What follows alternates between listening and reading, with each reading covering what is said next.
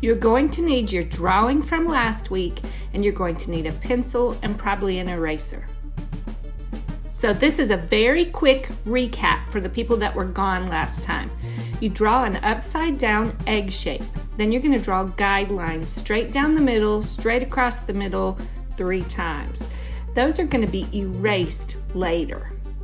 Then you're going to start with your eyes. They go on the first horizontal guideline, and you're going to include your eyelid inside of that and your iris. The nose sits on the next line down, and then the next line down is your mouth.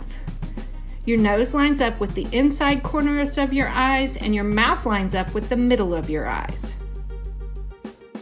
Now we're going to add eyebrows and eyelashes. Your eyebrows should start before your eye starts and end after your eye ends, and they make a gentle curve.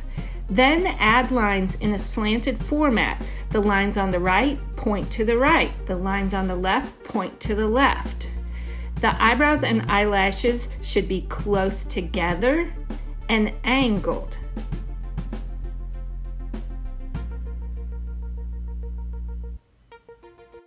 The ears are going to seem like you're putting them in really long, but actually your ears line up with your eyebrows and the bottom of your nose. So at the top part, you're going to put a small curve, and at the bottom part, put a small curve. Connect those 2 lines. You're going to do the same thing on both sides. Your ears don't stick out very far from this angle.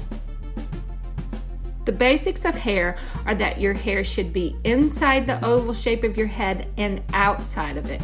Go up a little ways for your forehead, and you want to at least come out about as far as where your ears are. The first hairstyle I'm going to show you is going to be some braids, and I'm going to make kind of like a cloud shape but stretch it out. Okay, so these braids come across the forehead and come down. Then I'm going to put kind of a rounded square. Those can be beads. If you don't want beads, leave them off. Then I put in diagonal lines, and I reverse the direction of the diagonal lines, and that makes the hair appear braided. You want to continue that all the way down the braid and then add more. Remember, you want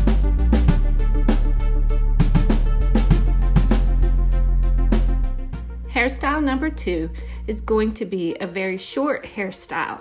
So you want to come up and put a curved line all the way around your forehead, and then add a little bit in front of your ears. Then come up out of the oval shape and make sure the shape you're creating is a good shape for a head.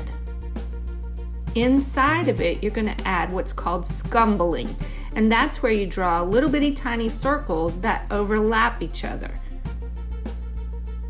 It takes a while, but it's a good style.